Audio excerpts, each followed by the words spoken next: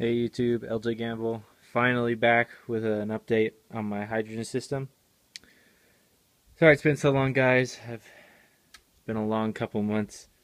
Um, I've been on and off of putting the system on. I had my car painted, so I didn't have my car for like 3 weeks, and it's been super cold this winter now. So finally got a good day. Finally put it back on. This is the second time the new system's been on. Had a couple of problems here and there. Just ironing out some things before I do video, just because I want it to be the final project, and it's working now. Just finally got it back. So yeah, I'm gonna get into it. Completely change the system around.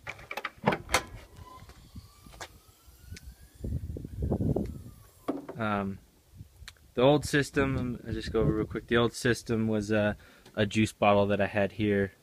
Didn't work out. Had the long 3/8 lines running all the way over here to the cell, because the cell is below, kind of below the battery there. It's on the bottom of the chassis. That's how it was before. It went all the way over there, and then went into a bubbler and all that junk. And it was just real basic. The only way I could monitor the amps that it was pulling was, I have a meter in the car now, but the only way I could control the amps was by adjusting the mixture level. And that was all I could do. But with that mixture level, it wasn't a high enough concentration of KOH to protect it during the winter, so it would have been freezing. So what I did, first of all, really potent mix of KOH and distilled water, somewhere around 32 tablespoons in 1 gallon.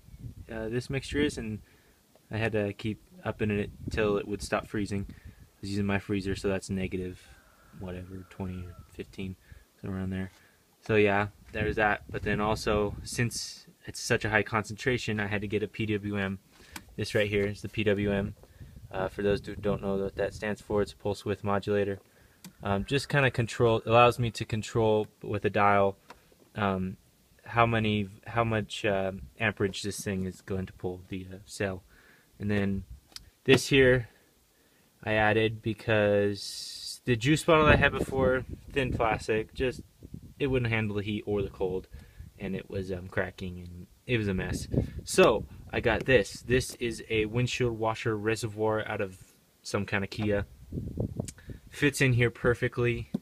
Yeah, it just fits perfectly. I've got this here is the inlet from the cell. This tube here. The outlet is right here. Goes to a small water pump. This is a real small pump. Doesn't draw hardly any amps. Just 12 volt. It's high temp and everything. It's pretty quiet. I had it mounted to the chassis before, but it made it super loud. It would vibrate right up, and I would hear it so bad in the cab and also on the outside. So I just disconnected. Just took that off of there. It's just sitting there. It's pretty quiet now. Then this goes down into the cell, into the bottom of the cell, and it just circulates through. Get real good circulation. Keeps my amp constant. Everything. This here, I added this top and everything to screw on top, just from another bottle. If you can see, it's from the top. I cut it out. It's all custom. This here is a one-way check valve. I had a problem because I have a one-way check valve here, and you got to be careful, because whatever you have in the bubbler, this is the bubbler here. I made the bubbler. It's real nice. It's really hard to see. I'm sorry. It's a piece of acrylic tube, about a foot long. It's got a cap on the end with the tube running in, and a brass filter so it disperses the bubbles.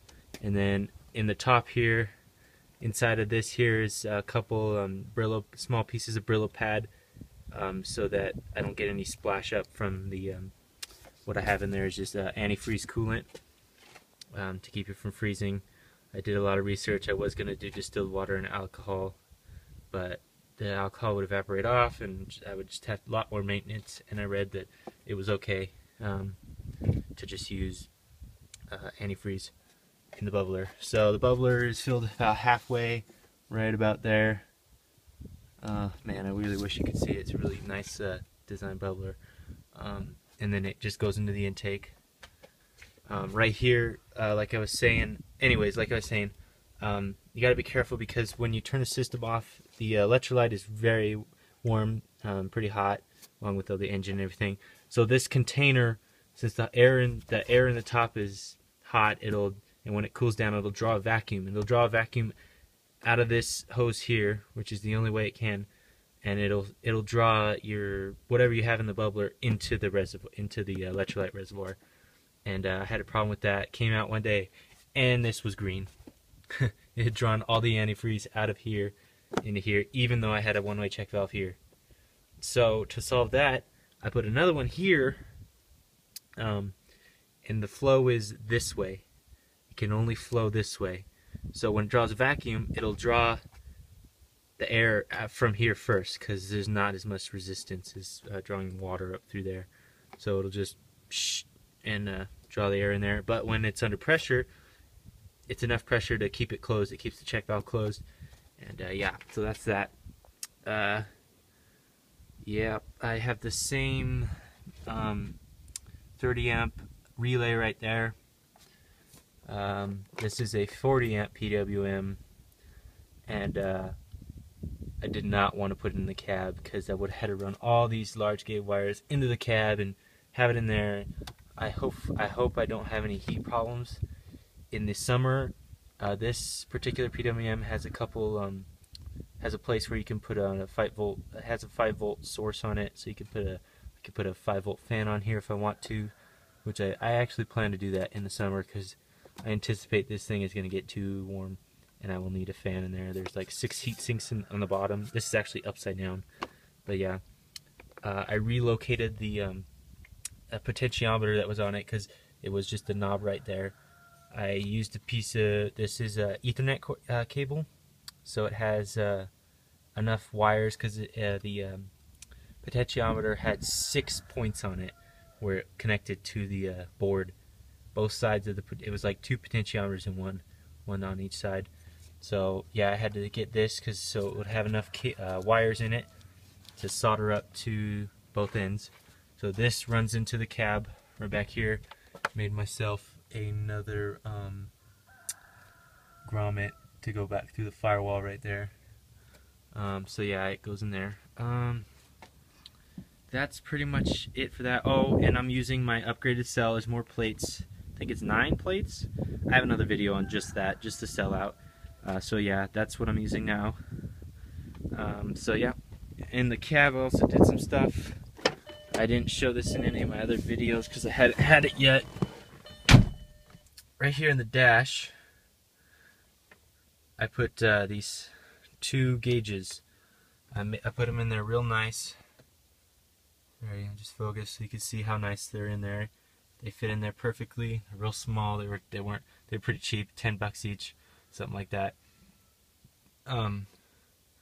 Yeah. This is an amp gauge. This is a volt gauge. Because I didn't have a volt gauge, this is just battery voltage. That's all it tells me. It doesn't tell me how many volts the cell is getting. I might hook it up to just do that. It's really easy. Just change the wire. This is the amps. This will tell you how many amps the cell is drawing. These work great. You just turn them on real quick just so you can see them. Right there. They're kind of hard to see, but yeah. On the bottom here, sorry, let me undo this with them. Underneath, you saw before, I just had a switch down here, turn the system on and off. Now, under here, I have the switch plus the potentiometer to control the amp draw and voltage that the cell gets. So I can control my amps really easy as the water heats up and cools down or whatever. I can turn it up and down. And here's the switch, so I turn the system on and off completely. So yeah, I have the VOLO chip still. Not sure how good that's working or if it's really doing anything. I will see here when I do some mileage tests. I didn't have the system on long enough the last time before I just fixed it today to tell what kind of mileage I was getting. So hopefully I'll do that. Also, another thing, I've got this here. This is a turbo gauge. That's the brand. It's just a scan gauge. I use it So like it'll tell me miles to the gallon, all kinds of stuff. Everything that a scan gauge does. It's just the off-brand of it. It was cheap. Yeah, it'll tell me, so I can monitor instant miles per gallon, gallons per hour, all that stuff, all that good stuff. Just good to have. Fits there perfectly. Put that in. Plugs right into the OBD2 port. Right there. Right there. So yeah, let me start it up so you can see it running real quick. Hopefully you'll be able to see the amp draw here. Okay, so, whoops, stalled it. Okay, let me turn it down just a tad. The electrolyte is pretty warm right now. Okay, so right there we're at 20 amps. Sorry, the glare is kind of hard to see. Yeah, it's hard during the daytime, but it's reading 19.47, around 19 amps, 14 volts. Sorry you can't see that. Wish you could. There's 14. This is 16, 14, 18. It jumps around a little bit, especially when it's just idling.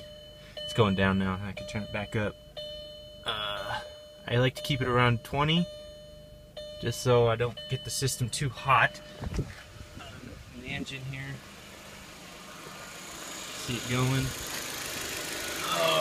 Okay. We don't have enough pressure built up yet to get the bubbler going, but it'll start up here in just a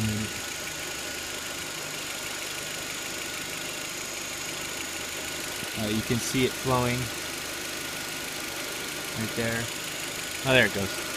Okay, the bubbler's going. It's real hard to see. I'm sorry. There you go. There's a good shot of it. Right there. There's the bubbler going. She's bubbling real nice. I'm getting a lot of gas out of this. Oh, I'll do another video on just. I'm gonna disconnect the end of the bubbler here and run it into a bucket so I can measure liters per minute. I'm almost 100% positive, about 90% positive that I'm getting at least a liter per minute out of this cell, if not more, at 20 amps, around 20 amps.